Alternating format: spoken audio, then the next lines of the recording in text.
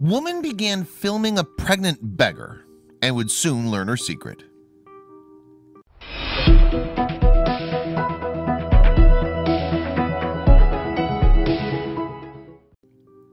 Homelessness is a sad and widespread social issue that many encounter daily. But the sighting of this pregnant beggar would lead one stranger to make some startling revelations. There's nothing more heart-wrenching than witnessing the suffering of another human being. Homelessness and panhandling are a silent epidemic in the United States. According to a report conducted by the National Alliance to End Homelessness, the percentage of those who are destitute has increased by almost 1% in the last year. Each night, roughly 550,000 people find themselves without shelter, warmth, and food each and every night. Encountering poverty is something most Americans come face to face with every day. And while many still show those less fortunate than themselves compassion with kind words and donations, there are many who turn to denial. Many have become desensitized to this suffering, yet some people are impossible to ignore, such as this desperate young woman. It's one thing to find yourself alone on the streets. It's entirely another hardship to be pregnant without food and shelter. Given her obvious vulnerable situation, there were few passers-by that did not acknowledge the struggling mother. The woman in question was standing outside a big shopping center in San Diego in 2014, clearly in desperate need of help. The woman held a sign pleading for help and spare change. She stood with her young son and her swollen baby. But passing strangers could never know that this woman was not only carrying one child, she was also harboring a dark secret. Melissa Smith prides herself on being a moral and compassionate human being. The San Diego woman was passing by the pregnant mother. Seeing her pleading eyes, her helpless condition, and the young child by her side, Smith knew she couldn't simply pass the woman without seeing what she could do to help. Smith commented on her emotional response to seeing the woman in an interview in 2014.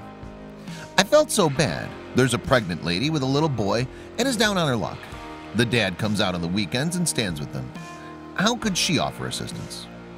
Devastatingly, those who find themselves on the street commonly resort to begging for money. According to findings, these men and women survive on little more than $15 a day. While many use their gains to get help from local shelters and buy food, there are others who spend their money on more sinister pursuits. Drugs and alcohol are often used as a means of escape, numbing their feelings of depression and helplessness. Desperation can make people resort to extreme measures. Some of these beggars are con men who prey on the kindness of strangers. In 2014, a couple from Sacramento who was found by the local police allegedly made $350 in mere hours. Another beggar from Oklahoma reportedly made more than $60,000 in a single year. A 2001 study found that 70% of Toronto-based beggars would rather find minimum wage work than beg on the streets. The study concluded that the average haul made by local beggars was roughly $300 a month. With many beggars who have children to provide for, that amount is not nearly enough to supply a family with food and shelter. In a strange finding, there are many people who, although offered a way out, voluntarily choose to stay on the streets. Some homeless people are comfortable with their position and reliant on the criminal activity and drugs that have trapped them with their dire circumstances. While some beggars are passive, others often resort to aggression and harassment. Though it's understandable that many will do anything to get by, the nature of begging can often be darkly deceptive. Lies are told, cons are executed, and children are exploited to increase their gains. Beggars in India are commonly known to deliberately mutilate themselves in order to elicit more sympathy from the public. Aggressive panhandling, as it's legally come to be known, has caused a divide among lawmakers. Some view this type of begging as unlawful deception, extortion, and harassment. Others believe that the Constitution allowing free speech offers the homeless the right to beg, that laws prohibiting panhandling is the criminalization of homelessness, and that these laws are discriminatory and unjust. But the case of the pregnant woman would prove to be unexpectedly different. As Melissa Smith entered the local gas station and caught sight of the woman, she became distinctly aware of the pregnant beggar. As she watched the woman and her young child, she would soon see a bizarre and surprising sight. After watching for a few minutes, Smith saw a man join the begging woman. The man was presumably her partner. Bizarrely, the begging pair soon walked to a nearby side street and got into a car. Smith saw that the pair were driving what appeared to be a new Mercedes-Benz. Smith was shocked. But the sighting would only become more surprising. As Smith watched on, the pair soon stopped at a red light. To Smith's shock, the pregnant woman soon pulled out a wad of dollars. While counting the stack of money, the couple appeared to be laughing. Melissa added, "Lo and behold, they were in front of us, and here they are counting money, laughing. Their little boy's not in a car seat or seatbelt. He's all the way in the front seat with them." Melissa soon decided to follow the couple, curious to see where they were headed with their haul. Smith was willing to give the couple the benefit of the doubt. She hoped it was all a misunderstanding, but the situation would only get more and more shocking. As Melissa watched on, the couple continued with their now obvious deception. As the man parked the Mercedes, the woman got out of the car with her son and set up shop at another curb. Within a short 5 minutes, strangers began handing the woman money.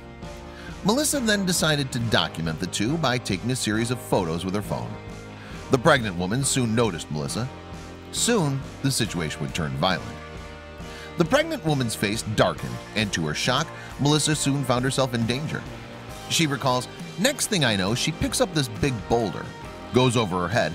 I don't know if pregnant people can do that, but it was pretty big over her head and coming at me with this rock." Luckily, an eyewitness watched the terrifying interaction take place. The bystander immediately called 911, but the woman would make a hasty escape. By the time the local police arrived, the pregnant woman and her son had fled the scene. Smith recalls, "She grabs her little boy and takes off through the middle of the parking lot." The story would make the local news. Stories quickly spread, recounting the beggar's violent actions and deceptive con. Another local San Diego resident named Rebecca Smith recognized the Panhandler when images were shown of the interaction on the news. Rebecca called the authorities and reported that she'd seen the suspect, but this time she wasn't only accompanied by her partner. The woman stood at a local street corner along with her partner. As the man held a sign pleading for change, the still pregnant woman stood holding a small baby in her arms. The news station that had initially covered the dark story would soon take action after receiving the couple's location. Emily Valdez, who was working for the local news station, received the tip of the couple's whereabouts from Rebecca Smith. She made her way to the location along with a camera crew. Valdez approached the woman and presented her with a photograph that was taken by Melissa Smith. She asked whether she was the woman pictured. The beggar's curt response was simply, "No speak English." Valdez refused to accept the woman's reply. She continued to press the couple, soon turning to the woman's partner. She spoke to the man in Spanish, inquiring about the luxurious Mercedes he was driving. The agitated man denied the allegations and feigned confusion and innocence. The couple then began speaking to one another in a different language and made a hurried exit. Once again, they fled the scene. The determined Valdez would not give up. She and the camera crew began to follow the couple and their children. She eventually caught up with the pair. In another confusing revelation, the couple soon got into an entirely different car, a new minivan. The children, Valdez noted, were not wearing their seatbelts and appeared to be in clear danger. Authorities soon ran images of the woman by a facial recognition expert. He found that there was an 80% chance between the woman who viciously attacked Melissa Smith and who was photographed inside the Mercedes-Benz and the woman who was apprehended by Emily Valdez. In this day and age, these bizarre stories are often shared on social media platforms. The story soon went viral amongst those online. YouTube footage of the mysterious couple has now been viewed over 6 million times. The viewers generate mixed responses. Some were sympathetic, while others were appalled. One viewer commented, "That just gives the people who are actually in need of money a bad rep." Another shocking revelation would soon come to light. The Mercedes-Benz license plate was registered to a local woman who was supposedly living mere blocks away from the location of her initial sighting. It was discovered that the woman was not homeless. She lived in an apartment and managed to pay $2,500 rent every month. According to the surrounding neighbors, once news of the story had reached the world, the criminal couple had already moved out of the residence. The case of the deceptive pair has now reached a standstill. Questions remain unanswered, and local authorities have not been able to discover the new location of the couple. Sadly, many are still concerned over the well-being of the children. This couple has also done a great disservice to those honest men and women who are truly in need of a helping hand. While this case proves that some people rely on dishonesty and exploitation to make ends meet, it's important to remember that many who find themselves in dire circumstances do need help and deserve kindness from more fortunate strangers. Be compassionate. You might save a person's life.